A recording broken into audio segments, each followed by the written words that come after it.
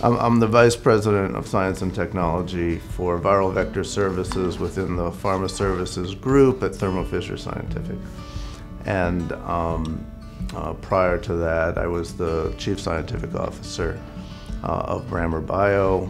So the journey began in the 80s, where I was introduced to the field of gene therapy by UF's eminent scholar, Nick Musicka, and under his mentorship, got my PhD and then went on to a postdoc and into the gene therapy industry, which was just beginning at that time.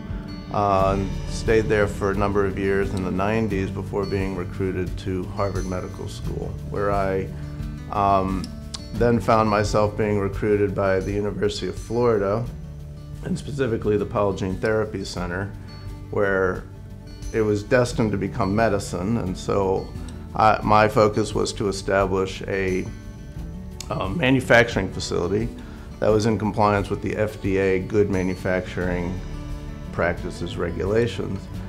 And after that was set up and we started making drugs, Dr. Wynne Phillips recruited me to establish the Center of Excellence. And we did that in the business park out in Progress Park, where we established a larger GMP manufacturing facility to manufacture these novel drugs, and also established an education center called Biotility. So when they asked me to nominate Innovator of the Year, to me that was a no-brainer, because he has been a professor for many years at UF. He has developed quite some impressive technologies. He was really at the forefront of this AAV development, and he believed in it. So at some point he actually had the guts to take it out of UF and start a company. So that manufacturing center was called Florida Biologix, and we were in operation for nearly a decade before the university wanted to spin it out into a private company, which we did in 2015.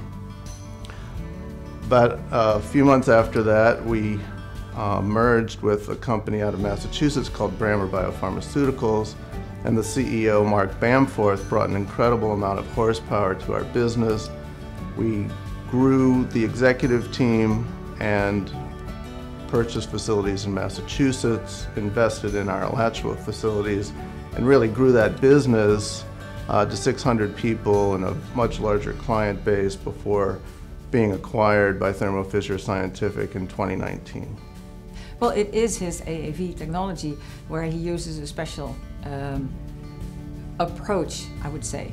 It's a different approach, and it's called baculovirus approach, and you use insect cells for that. That's his baby, basically, and that's what he believed in, and that's what he took out of UF, and that now is one of the bigger platforms when they produce gene therapy. So it means a lot to me to be recognized by the university, UF Innovate, and Tech Licensing to receive this.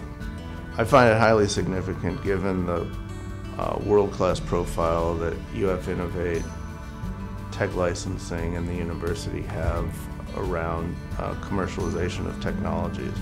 I think the recognition of a partnership that continues today with Thermo Fisher Scientific is really healthy for our community, creating jobs and continuing to invest in the high-tech area that Gainesville is.